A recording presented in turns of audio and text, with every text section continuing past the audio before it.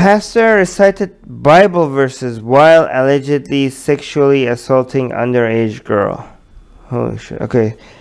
Cesar Guerrero, what's his name? Guerrero? How do you say it? Cesar Guerrero. Guerrero of church in Sharonville was arrested after, where was this? This is Ohio, right? Yeah. He was arrested after he was accused of assaulting a 17-year-old girl who came to him to talk about her previous abuse. Oh my God, the girl was previously abused, so he goes to this pastor for help, and then he gets abused by the pastor. Like it.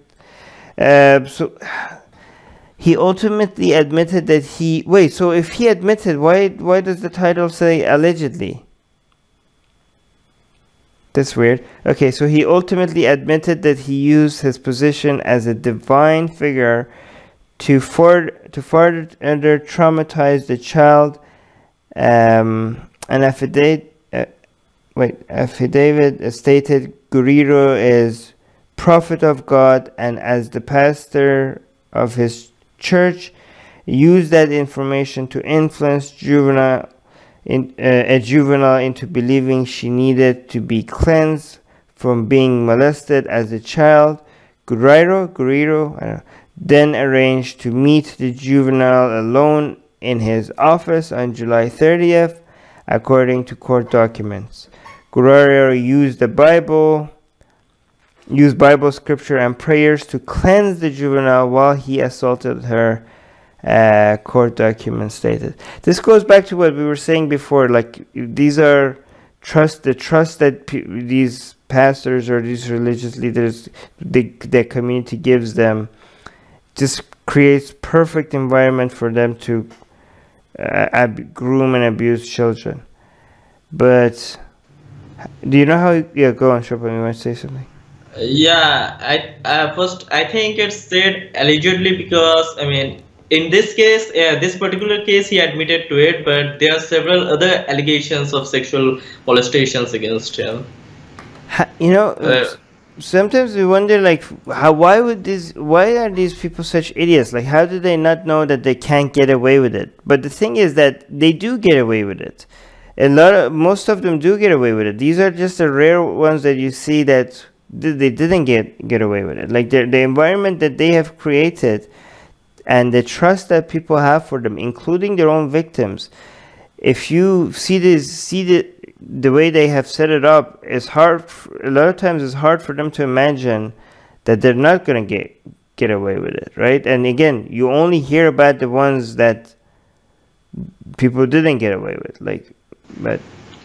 Also, I'm really feeling sorry for that poor girl because she was sexually molested once, and then she came to him and he sexually molested her again. Right. This kind of cases lead to suicides and everything. Yeah, that's very sad. It's really fucked up. And again, this is why when people say, like, well, at least religion gives you community and support.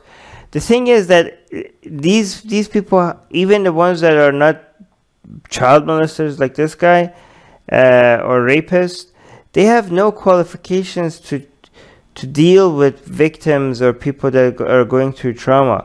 If religion was not there, if religion doesn't have a monopoly over community or these kind of services, it would have been replaced with people that were more qualified to address your needs, right?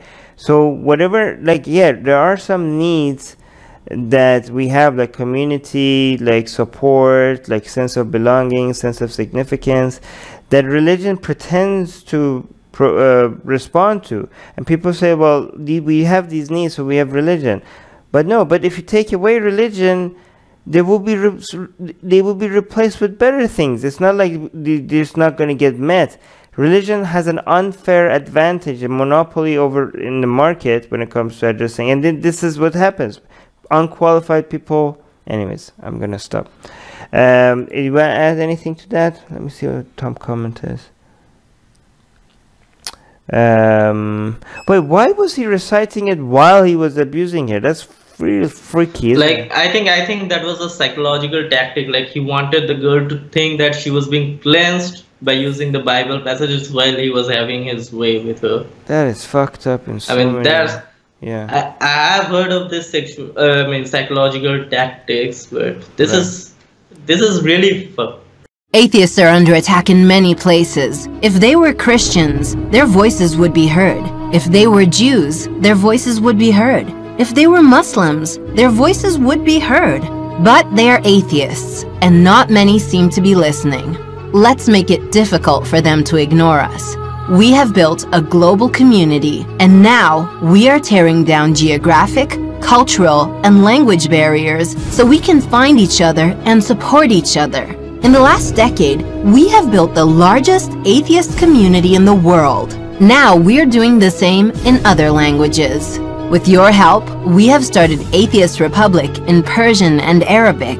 انضميت مؤخرا لأسرة Atheist Republic وحيصير عندي بودكاست باللغة العربية. As we grow, we can dedicate more time, staff, and resources to start doing the same in Spanish, Portuguese, Malay, Bengali, Urdu, Hindi, and other languages. We are providing community, support, informative content, and amplifying the voices of those who need protection, especially in countries where people feel isolated simply for their lack of belief.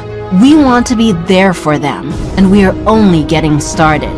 Help us get there. Check in the description for ways you can support our projects.